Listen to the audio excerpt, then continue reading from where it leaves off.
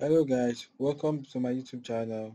So today we want to talk about how to create 3D sections in Revit. So let's go straight to it.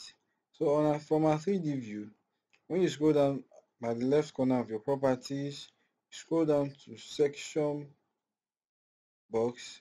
Okay, so when you click that, the section box will show.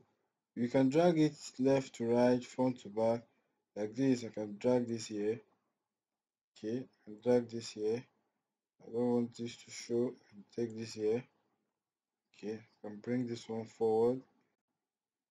Okay, okay, too much. Okay, let's bring this one a little bit. All right. Okay, so let's drag this down a little bit. Okay, all right. So as you can see, my first floor, I can see my components, my fixtures, the plumbing component. So this is just a simple way of viewing your 3D in 3D section. Yeah. So you can still bring that down. Let's see where is the node. Okay.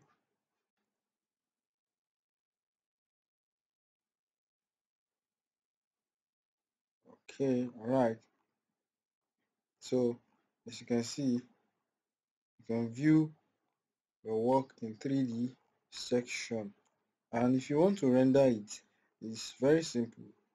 You can go to, let's say, the top view. Okay. Let's say I want to render this or view it in realistic. You can crop it out. Show the crop region. Let's crop this place out and render it. Okay. So you can view it in realistic and alright. So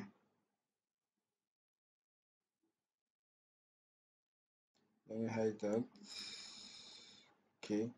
So as you can see, it looks nice. You can still drag it up to see the first floor. This is the ground floor. You can drag it up more. Okay. Let's take that up a little bit. It's too much.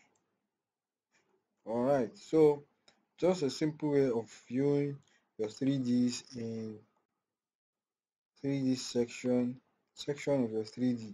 Makes it more detailed and have a little idea of what you are modeling to make your work look nice. And thank you guys for watching my YouTube channel. Please like and subscribe for more videos, and please watch my previous videos for more information on Revit architecture. Thank you.